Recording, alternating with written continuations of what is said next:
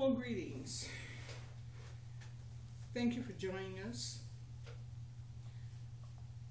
Today I'd like to talk to you about a post that I read on Facebook.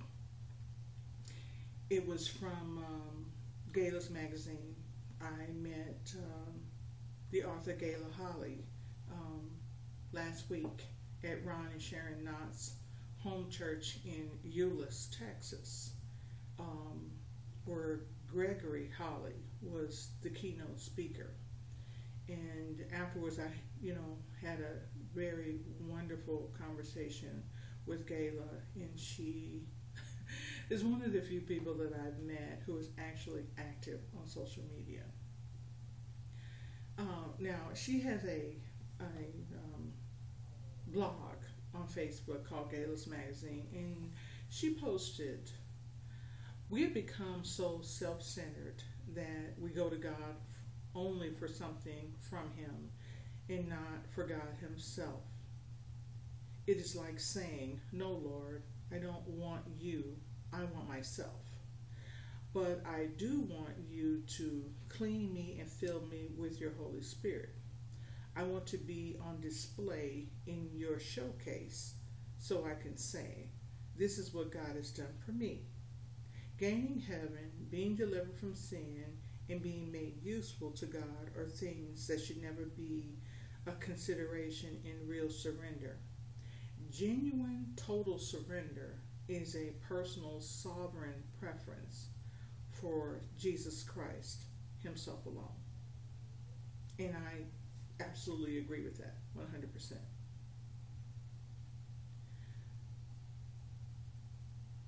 What I would add to that, and in my response to her post, is that as a believer in Christ, which is what I am not a Christian. I am a believer in Christ. I'm following Jesus Christ. He is my God. He is not part of a Trinity, because my Bible tells me that in Him dwells all the fullness of the Godhead bodily. The Holy Spirit, the Spirit that lives within me, is the Spirit of Christ. Jesus came as a man. When He left, He said, I'm going to be gone, but then I'm going to come back to live with you. The Spirit that lives within Spirit-filled believers, born-again believers, is the same Spirit of Christ. The Holy Spirit and the Spirit of Christ are one and the same. It's just a different name. Just like we used to say Holy Ghost, those of us who grew up reading the King James Version. So I just want to clarify that. But the dedication and level of commitment required for a believer in Christ to die to self is immense.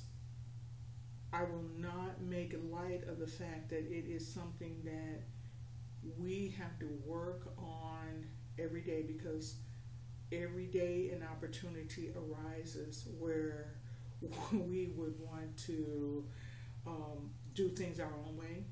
We will want to be selfish about some of the things that we do, that it may not seek God's advice about what it is that we ought to do and what His will for us is. But once you make that decision, really, when you have made that decision and there is no turning back, it's a journey that takes a lifetime. But the benefits from the Lord are so great, and they are readily available to you. They're already available to you. But on those days when you feel weak and you feel like, and sometimes a weakness is, I don't even feel like getting up out of bed today. Not because you're, tired or sick or anything like that. You just don't feel like it. But there is some work that God has called you to, and He can strengthen you to just roll on up out of bed and work on whatever it is that He's asked you to do. You're empowered to do whatever God asks of you. And I use the word ask kindly because God really doesn't ask us to do anything. He commands us. He tells us. It's like a parent tells his children, or in the military, your colonel doesn't ask you private to do something. When he's telling you private, go so and so and do such and such, he's not asking you, he's actually telling you to do it. It's a commandment. And you're expected to follow the commandment or find yourself facing some consequences. And generally in the military, it's pretty instant. And God will encourage you to do whatever it is that you need to do. He doesn't just tell you to do something without encouraging you and letting you know that, hey, I'm right here with you. You are not doing this alone. When you say, I can't do that, I don't have the skills, I don't have the fortitude, I don't have the whatever, the mentality, I don't have anything. And he says, you're not going to be doing it alone. And in reality, it is him that worketh in us the will to do. God's never asked us to do something he's not already given us the ability from the inside out to accomplish. That's the first thing that we need to understand. So he can encourage you by telling you, remember back, a year ago when I told you to do such and such. And you'd be like, yeah, I remember that. And you're like, and what happened? Oh, well, so, and did you do it? Yeah, So we are encouraged because of the things that God has already brought us through. And that's the way we need to look at it. So to begin with, those are the basic things that he strengthens, empowers, and encourages us. Those are the basic things that he does for us whenever we embark on a new assignment. But the journey of dying to self, and there comes a time when self does get buried and forgotten. Don't get raised back to life like some zombie. People who are, that doesn't happen. I mean, it rears up, but you beat it down until it's gone. Now, when we face the challenges, we're going to face challenges. We're going to face a lot of challenges, but most of those challenges are going to come from within. It's going to come out of our own heart, our own thoughts, and our own will to do things our own way. Those where most of the challenges are going to come from. They're not going to come from the outside. But you choose victory. If you choose victory, it's yours. And it can be implemented in your life because the price that was paid for our complete and total victory, that was already paid. We have to live up to it. We have to believe it. We have to embrace it. Now, the Bible tells us in the last days that men will be lovers of themselves. And if you reference 2 Timothy chapter 3, verses 1 through 5, it tells you that men are going to be lovers of themselves. They're going to be ungodly, they're going to be selfish, and a plethora of other things that come along with it.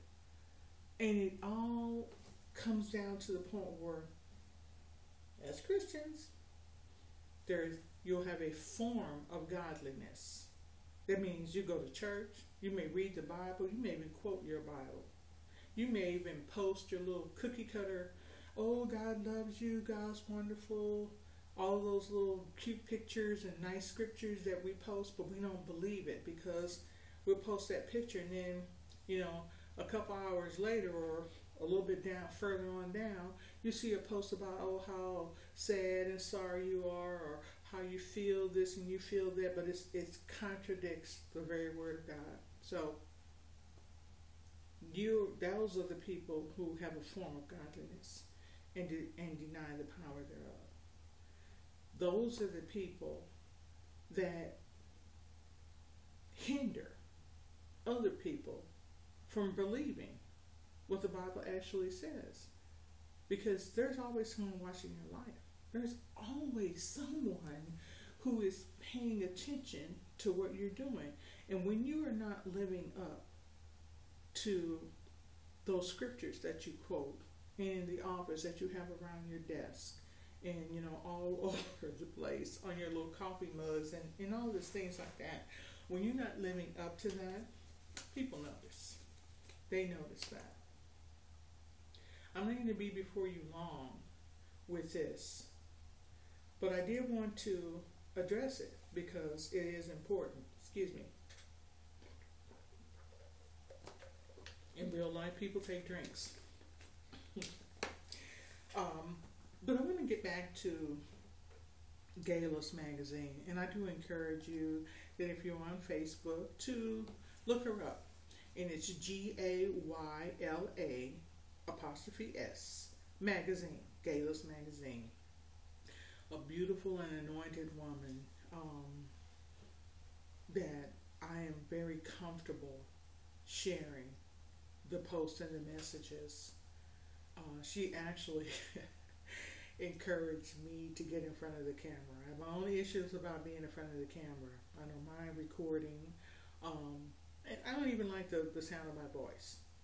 But I want to speak plainly and succinctly to you about the state of the body of Christ. We've got to bring about some changes. This is the second video and podcast that I made today. And I shared on the last one, and I'm gonna be sharing this for a while, and we're gonna actually get into talking about it, that I heard in the spirit over this past week after prayer, that, and I heard the Lord say clearly, judgment is coming. Judgment begins at the house of God. And I was at the home church of Sharon and Ron Knott in Euless, Texas. And we had two speakers. And back to back, they both said the same thing. Judgment begins at the house of God. And I had an opportunity to talk with one of them after it, and I was telling him, I said, wow, I said, when we were sitting talking after his session, and then the other speaker was speaking, and she said the same thing, and we had just talked about that, and we turned around and looked at him, and it's like, that's three times that I heard that. And I think that it is very important that we understand that when God speaks to us, whether we're reading a scripture or we're hearing a message or we hear it, during prayer, when God speaks to us and then we hear that same thing again, we need to pay attention. If you're not come to the place where when you hear it the first time you act, when you hear it that second time, you better start moving. And if you hear it the third time, you know that it's absolutely what's going to happen. And God is trying to get your attention and tell you that. So I just want I'm going to go ahead and close on this right now. But there was, after that, I responded to Gayla about the commitment that's required to die to sin. She actually came back and says, we need our Father in Jesus and the power of the Holy Spirit more than ever before. She says, make us hungry for you, Lord. And that's her prayer. I think that right now, today, if you're not hungry, because Jesus said, blessed are those who hunger and thirst for righteousness, for they shall be filled. And there's something that the Lord showed me about that particular passage of scripture. Matthew 6 is a very, very powerful, it's a powerhouse right there within itself. But if you're not hungry for the things of God, what happens when you don't have a taste for something, at some point you no longer desire it at all. So a lot of people are facing that they've been without it for so long that they don't recognize how good it is, because it really only gets better and better. So thank you all for your time. May the Lord bless you, and may you be strong in the Lord and stand firm in your faith.